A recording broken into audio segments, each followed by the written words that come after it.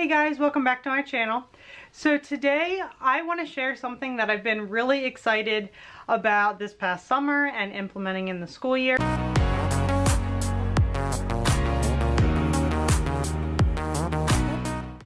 I want to show you guys my bullet journal and my teacher setup for this year. I really don't think there's a lot of resources out there for teachers that want to start bullet journaling as their main method of planning.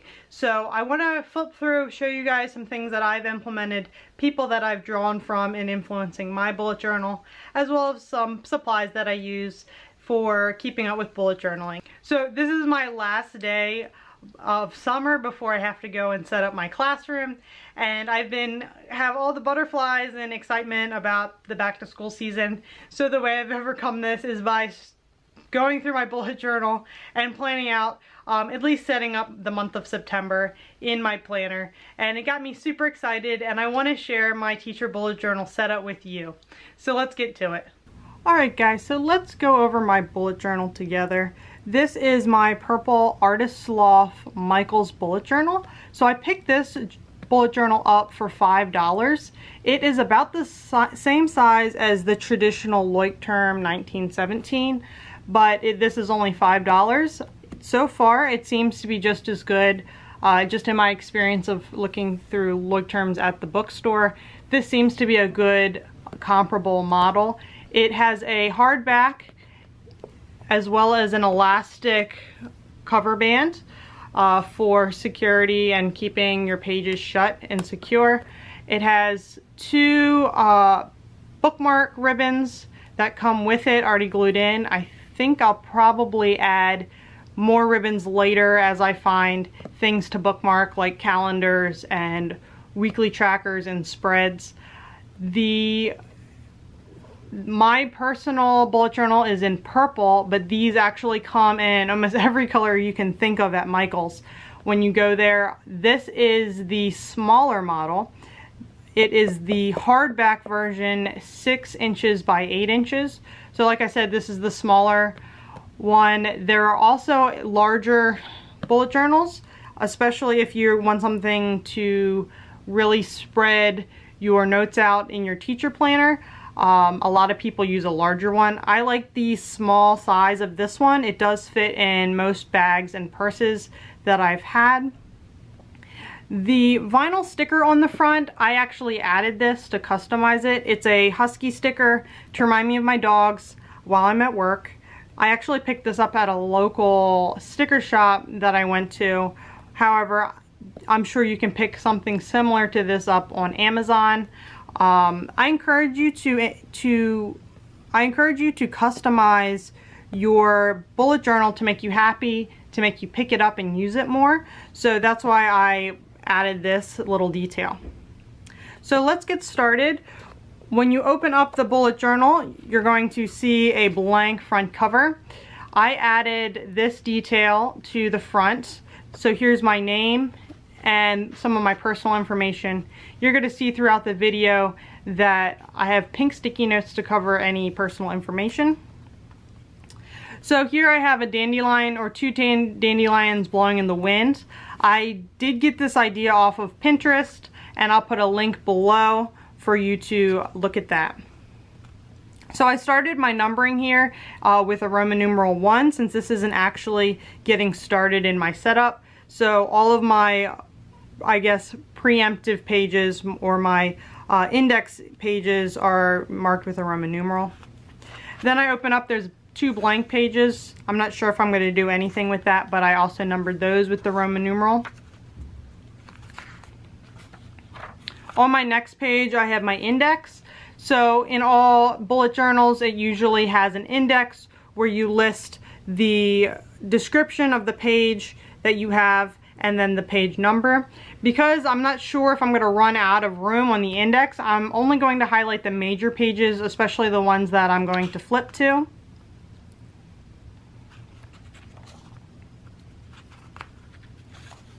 So this is my first page in my bullet journal. This is where the grid layout starts, the dotted grids. And I also started here. This is my page number 1.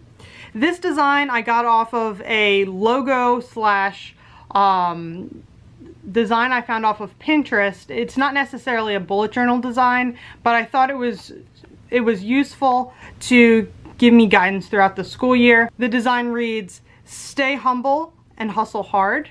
I put 2018 to 2019, like I said, to kind of focus and give myself a theme for the year. On my next page, this is my year at a glance for my personal life. This is mostly birthdays, holidays, and things like that. Things related to family. I actually did design this myself using this simple Calendex model that you can find in most year at a glance bullet journal spreads.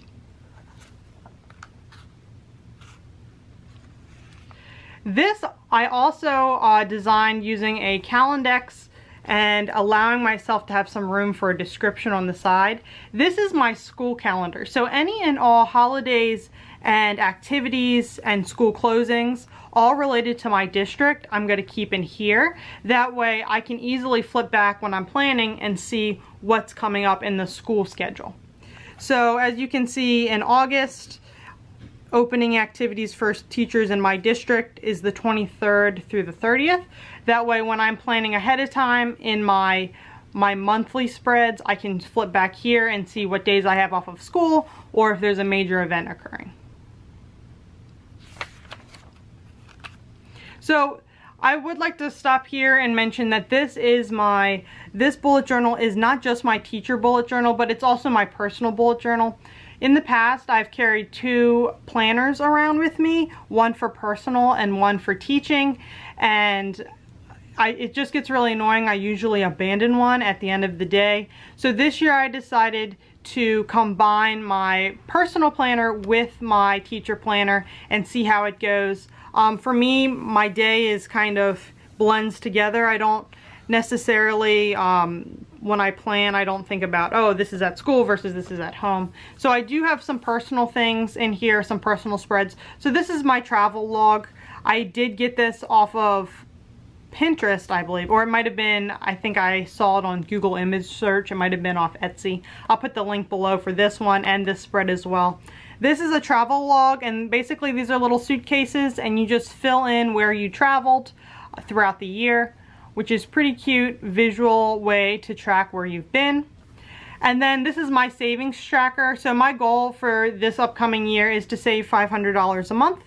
As I save that amount of money, I can fill in my jar for each level. This is me and my husband's goal per month and see where it can take us.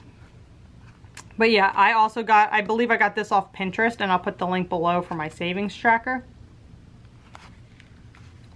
I have to say this spread is completely taken from a YouTuber called My Life in a Bullet, and I'll put her link below for how she actually drew this out.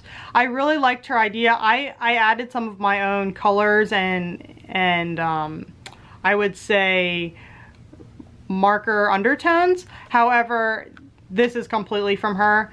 I want to mention that the cool thing about a bullet journal is that if you see something that you really like, you can put it in your bullet journal if you think you can draw it. For me, I did not like the traditional Erin Condren planner because it limited what I could do with it. Whereas this, if I see something I liked on Pinterest or YouTube, I can immediately copy it in. However, I do not claim any rights to this idea or saying that I'm doing this the first time. This is a complete copy from My Life in a Bullet, and I'll put the link in the description below, or maybe even a card up above this video. But if you see something you like, you can put it in your bullet journal and customize it to what makes you feel good. This is a complimentary page collage that I put together. I just took some pictures that I thought went with this theme and reminded me of the summertime and clouds and influenced this paper airplane theme. And I printed them off on my printer and cut them off in a collage pattern, so with different shapes, and I laid them out on the page to see how I thought they worked out. And then I glued them in. So I think this is a great idea to kind of give yourself almost an inspiration picture collage or an inspiration board that kind of sets the mood for the rest of the month. I also added some washi tape on the side here to bring in some of the blue colors that I was feeling for this spread, as well as I kind of doodled some little accents here. And I think My Life in a Bullet, she emphasizes that you can doodle on top of pictures to add more meaning and context, and kind of personalize it to meet your bullet journal needs. So this monthly spread for August is also influenced by My Life in a Bullet's full theme for August, I believe of 2017. So go ahead and check her out. This is my monthly month at a glance, where I can put in small details about how my month is going. Up here I also have a key that highlights in which color what event I will be writing in here. So for example, in purple, I just have a regular event, whereas in light purple, this is a church event. And then in orange here, all events related to my dog. So I go to puppy class and they have vet appointments. Anything that's orange in this calendar is related to them. So if you haven't noticed yet, I'm only numbering the right corner of the right page, bottom right hand corner. This kind of saves me time, so I don't have to number every page. And since I'm mostly flipping through on the right, that's where I'm going to be looking at page numbers. Okay. So this left page is something that I adapted from a bullet journal, I believe the bullet journal blog. I'll put a link there, as well as this is a traditional bullet journal habit tracker for a month. So this is my fall bucket list. I kind of drew up things that was going on this fall that I knew was coming up, and even making my first YouTube video, which I actually did.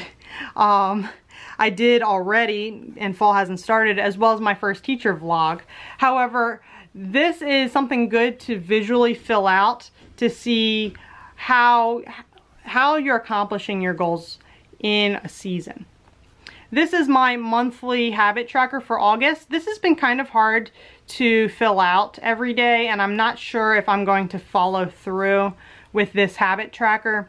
But basically, I have a square for each habit that I want to do every day, and it's done in the Calendex model, which is a traditional bullet journal technique where you put the day of the week and the number, and then you fill in based on the color what habit you did for that day.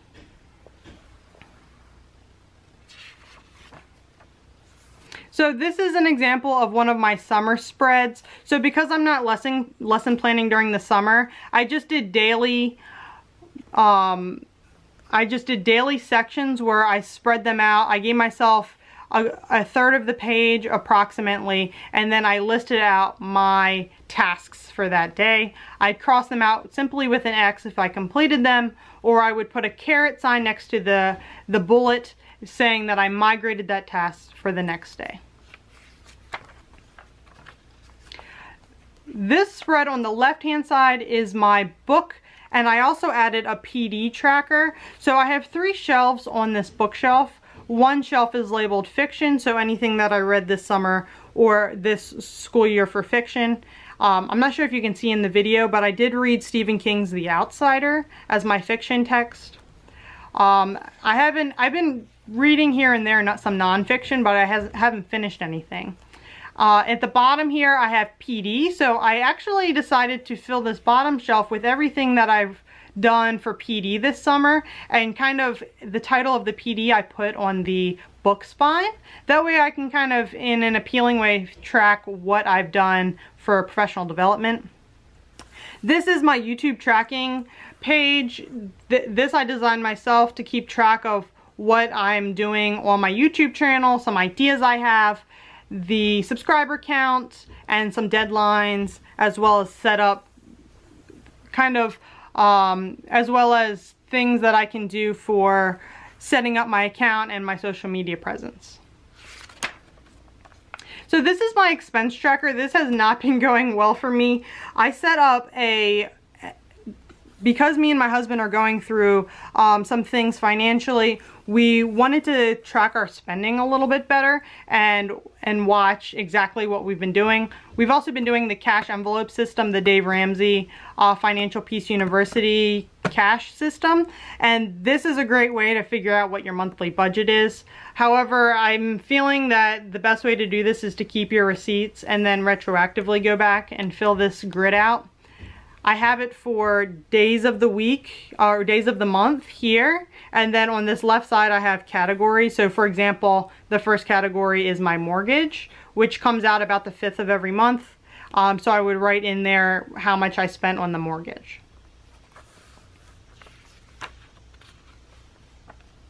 So this is another one of my weeklies, or really it's a daily, my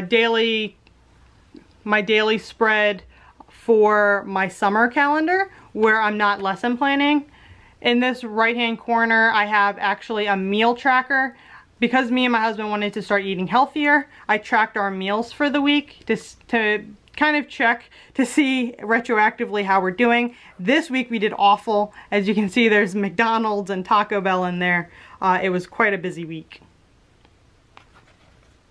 So the next couple pages are coming primarily from Alexandra Plans. Now she's a wonderful YouTuber and she also has a blog post completely on teacher bullet journals, and so I want to give her credit here. This is in no way my own idea or anything like that. I did take her Bloom's taxonomy page spread where you see at the top we have all of the different verbs and keywords here for each section of Bloom's taxonomy, as well as activities that you can implement for each level. So you're going to see this in a lot of teacher bullet journal videos as well as blog posts about it. This comes from her and her idea, so I want to give her credit. As you can see, this pyramid sets up Bloom's taxonomy. At the top we have the highest order, which is creativity. At the bottom is the lowest level, which is remembering. On the left side we have verbs that you can use in your objectives on your whiteboard. When you're having students copy their objective, you can reference this as a word bank when creating those objectives, as well as activities you can implement for achieving that level. Alright guys, sorry about that. My battery actually died on my camera. But this is a great layout, like I said, I got from Alexandra Plans, that lays out all the keywords you need to set up your objectives to hit each level of Bloom's taxonomy, as well as activities that you can achieve to meet those objectives. So these next pages are mostly coming from Alexandra Plans, my website and password log, keeping track of all of my teacher accounts. For example, my donors choose page, that's a new one that I just created, so I had to create a new username and password that was different, so I put that in my password log. This is a place for my bell schedules to go. This is for the different lunches and things like that go for high school, as well as any 2-hour delayed openings or early dismissals will go here for me to quick reference. Because we have 4 periods and an A-day, B-day block schedule, things can get kind of complicated if we have a snow delay or a PD early dismissal. So another Alexandra Plans highlight, this is the teacher dashboard.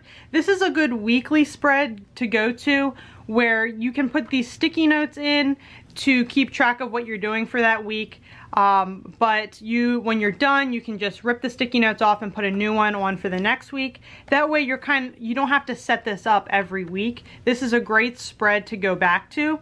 So for example, if you need to jot down some things to do or some supplies you need to get, you can just write them on the sticky note, probably put the date on it. That way you can keep track of what you need to do for that week, but then the next week you don't have to set this back up again. So I'm really interested to see how this works out in the upcoming weeks when I'm back to school and the hustle and bustle and there's a bunch of meetings and things still to set up in my classroom, how this is going to work productivity wise. So this is a teaching goals page and a student quotes page, again an Alexandra Plans resource. Some of my goals for this year in my teaching is to practice college and career readiness. skills for my students. I don't think this this is very visually appealing. These colors didn't come out the way I wanted them to. But if you can't read it, it says college and career readiness, and then the 2 ways that I'm going to achieve that is through note-taking. So working on my students' note-taking abilities, as well as technology, implementing technology. I actually put as my first kind of task I completed was I went to a Google Classroom training, and that's like my first step toward achieving this technology goal. My second goal is reflective teaching. So I'm going to achieve that in 2 ways, through journaling and through data analysis. So actually setting up a bullet journal itself is part of my journaling, but I would also like to reflect at the end of each lesson on how the lesson went. So we'll see how I implement that goal, as well as data analysis. So here I want to kind of keep track of what my students' scores are on their different standardized tests, as well as formative assessments. So I'm going to be, in the next couple of weeks, working on how I'm going to achieve these goals in a more concrete way. So this student quotes page is those funny things that your students say that you never want to forget because they're so hilarious. I know this past year, teaching seniors especially, they're the funniest kids, and I wish I had written all of what they said down because it's really funny to think about. And I also missed on this page, my theme for this year is rigor, so increasing my college and career readiness, as well as keeping an organized teacher setup. So that's part of this is the bullet journaling, but as well as my classroom staying organized. So this next page is also an Alexandra plans page. This is my curriculum spread. So I actually have some sticky notes of some skills that I wanted to write down for each of my preps. So like I mentioned before, I have 3 preps this year. So this curriculum guide is super important for me because I have to keep track of teaching 3 different books. So the way this works is this is a calendex on the side that goes from 1 to 31, which represents the days of the month, as well as the day of the week is next to it. So there's these little letters. It starts with Sunday and ends with Sunday. So when you write in your different months, you actually adjust it to meet the needs of when the month starts and when it ends. So for example, February won't end on the 31st. It'll end this year on the 28th. So how that goes through, it's kind of confusing at first to look at, but once you lay it out and you know, mark it out with your pencil and then go back over with pen, you start to understand how it works. So each one of these sequences, each one of these color combinations, so this blue, this is like an orange color, and the purple, this is all representing my quarter 1, and each individual column is each of my preps. So this first blue prep is my pacing guide for my 10 standard. In this quarter, they're going to read Animal Farm, and they're going to complete a rhetorical analysis. So you can actually track this unit all the way through, and it looks like it ends November 9th for our students.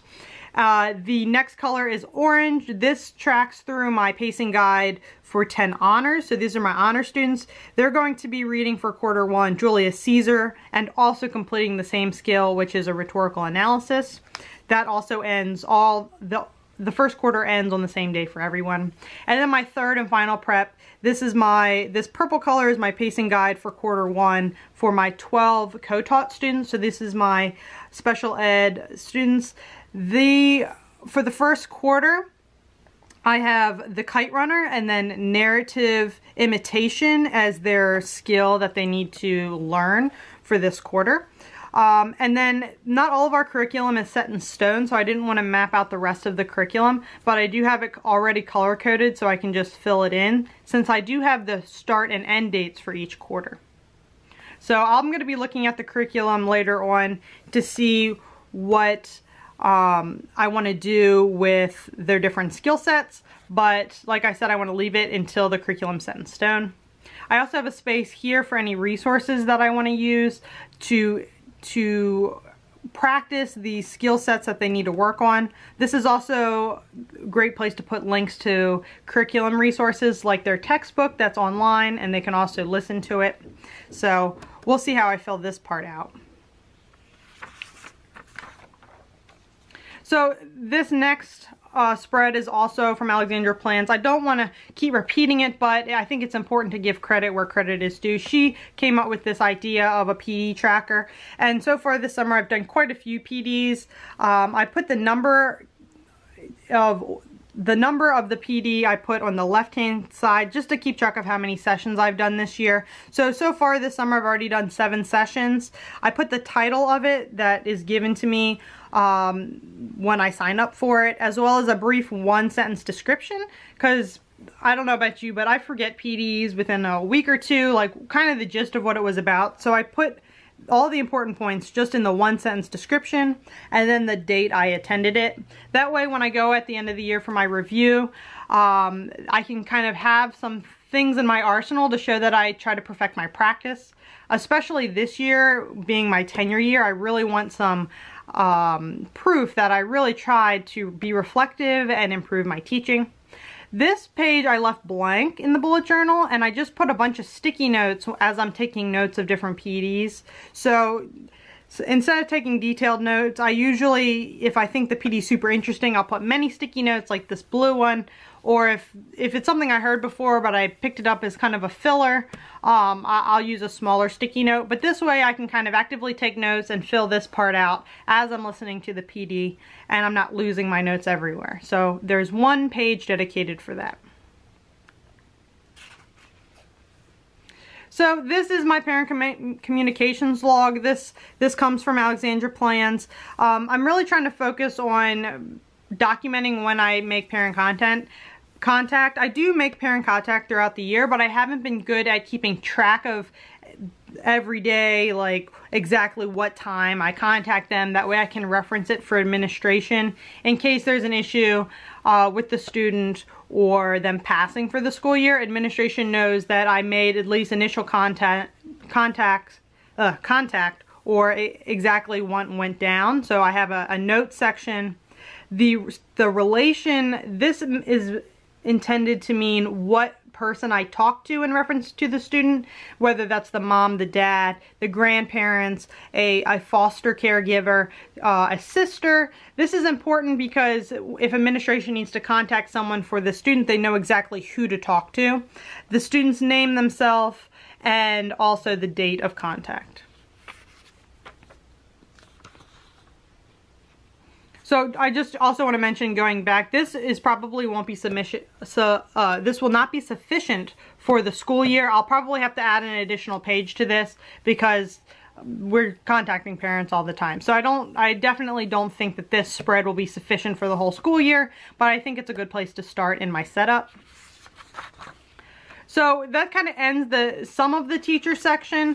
I'm going to go through the rest of August. This is my personal bullet journal set up for my weeks. This is August 13th to the 19th. So this past week I was really bad at my habit tracker, so I only put 1 habit this week and I really failed. It is to run every day.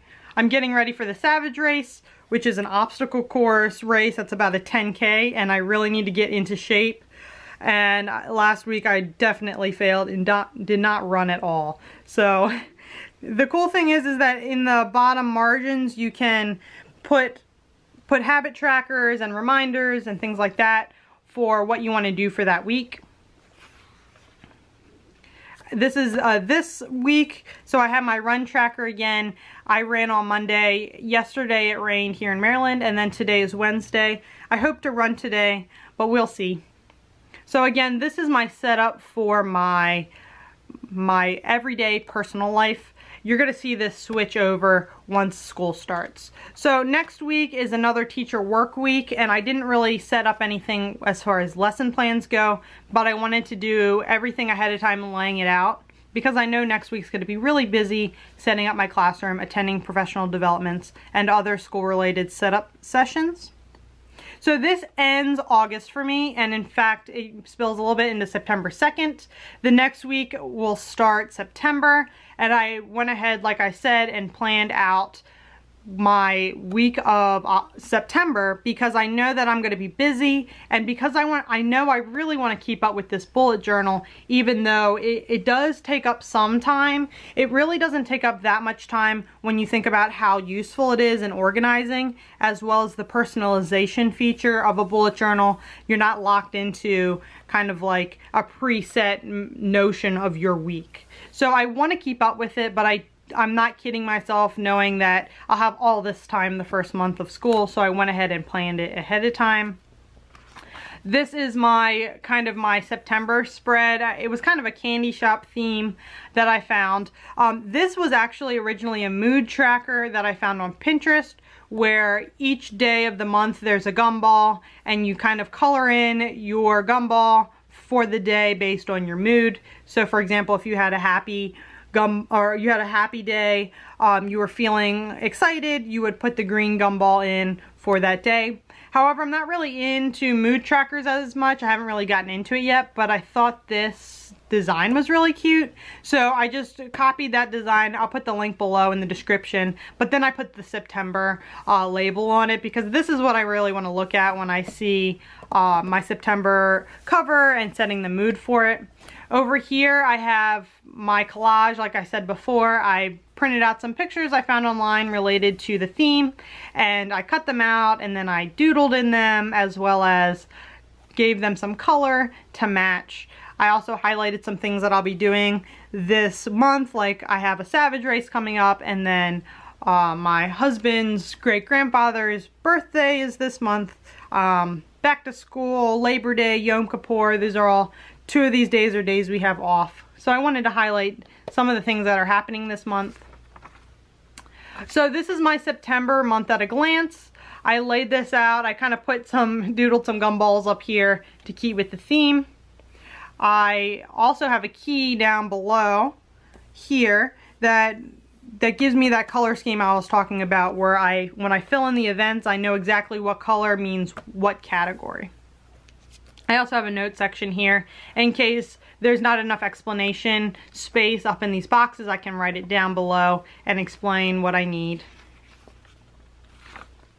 So this page is my very first attempt at a teacher planning spread. So in the past, my Erin Condren planner did not meet my needs because it had 7 periods on it, and it was kind of the schedule on the planner did not match my block schedule at my district.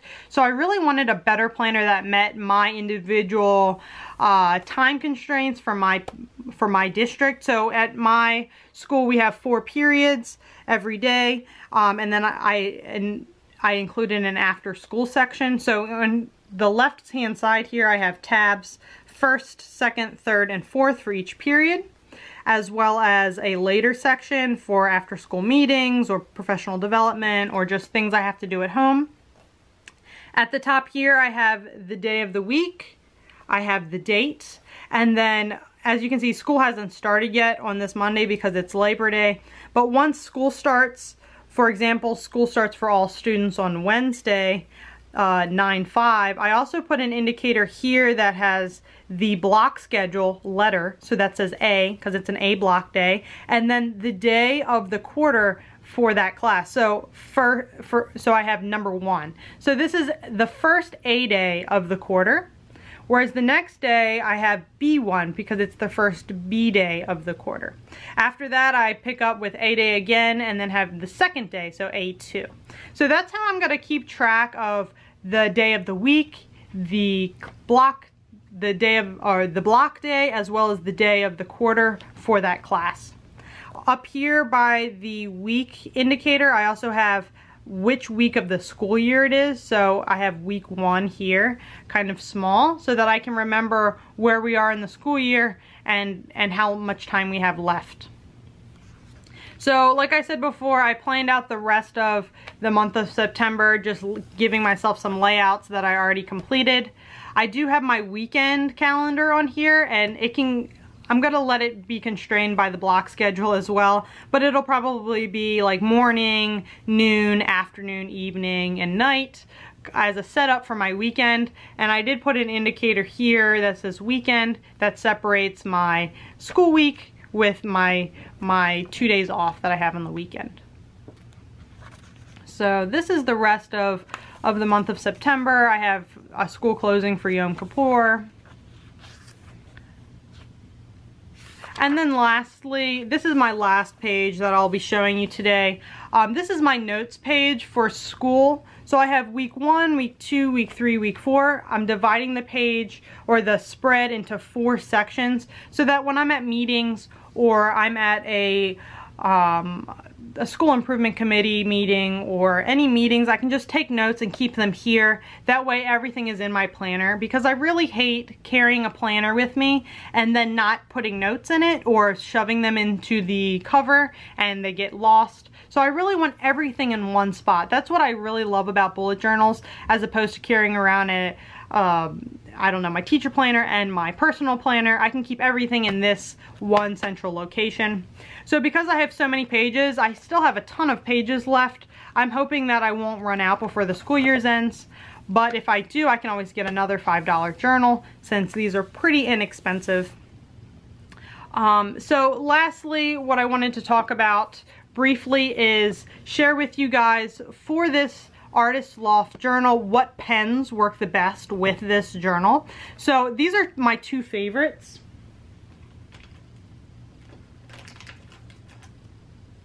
So the first pen that I really like is the Pigma Micron pen. I actually have a multi-pack of these in all the different sizes. I really like the 05 pen for drawing lines. I also have an 03 pen, which is really great for writing in all of my tasks and all my word details. I also bought the multi-pack, which includes the .01 pen, which is very small, but it's very useful in if I have a really small space I need to write in or write a couple of words. That pen is so fine it fits into that section. So I love these pens. They don't bleed through the page. They don't, when you rub your hand over it, they really don't smudge that often. They really seem to stay in place without fading. So if you're going with this Artist Loft journal or even a Leuchtturm, this is a really good pen, a good black drawing pen, as well as just for writing regular tasking. Alright, so the next pen that I want to talk about is the Tombow pens. So these pens come in different styles. This is the felt tip on one side and the fine tip on the other. I bought this in a multi-pack of all the pastel colors. That way I can go through and add accent details in color throughout my art journal. These do not bleed through for the most part, unless you're really just like coloring over and over and over and over again. It's not going to really bleed through. There might be some ghosting, but this is a great pen or set of pens to add accent colors to your bullet journal. I would also keep an eye out for the calligraphy Tombows. Those are really light and good for accents. So if you're wanting to add details to your calendar or shadowing, the calligraphy pens also are great because they're water-based. They're almost watercolor pens, I would say, and they add just a faint hint of color to your bullet journal. Alright guys, so that's it for me today. I hope you enjoyed my bullet journal setup video. Like I said, a lot of collaboration, or not collaboration, like I said, a lot of inspiration went into this journal from other sources, and I'm going to put all the links in the description below, as well as space out some cards throughout this video so that you can look at those ideas and get started on your own bullet journal. Be sure to like and subscribe, and remember, learn often, teach well, and I will see you in my next video.